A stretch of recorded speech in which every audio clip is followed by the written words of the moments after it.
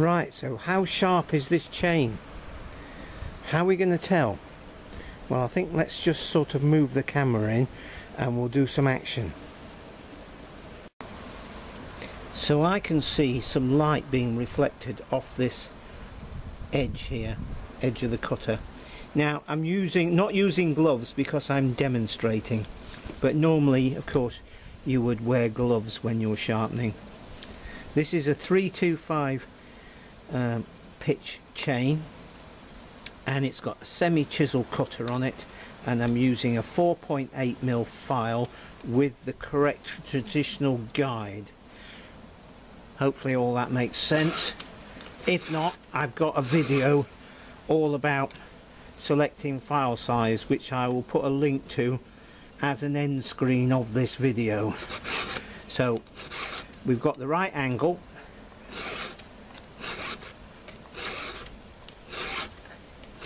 and I'm getting rid of the damage. How do you know it's sharp?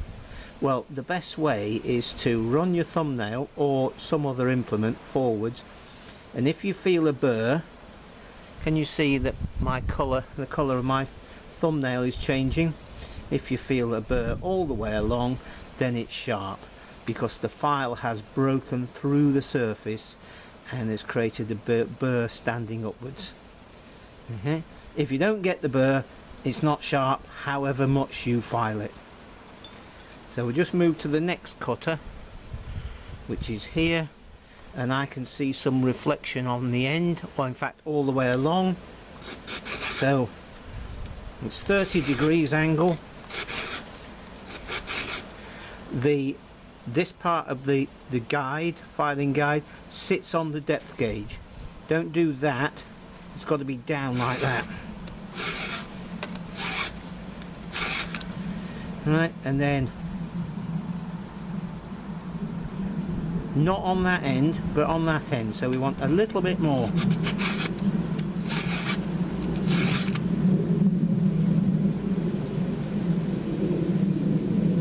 There we go, that's good. And of course all the cutters should be the same size, otherwise you'll get vibration and uneven cutting and not cutting in a straight line. And of course we have an aeroplane in the background.